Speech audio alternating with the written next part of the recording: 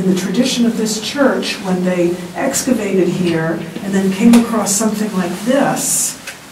with an open area over to the left, it was very easy for them to picture that being that Jesus was here in the house of Caiaphas for quite a few hours, apparently, while they were deliberating, maybe this is the place where Jesus was kept, kind of like a cell.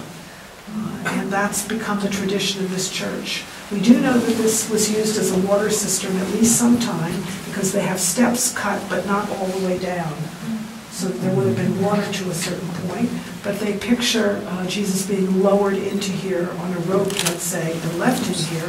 while the deliberations were going on, and they picture that there would have been a place for guards to look down and look at a prisoner here.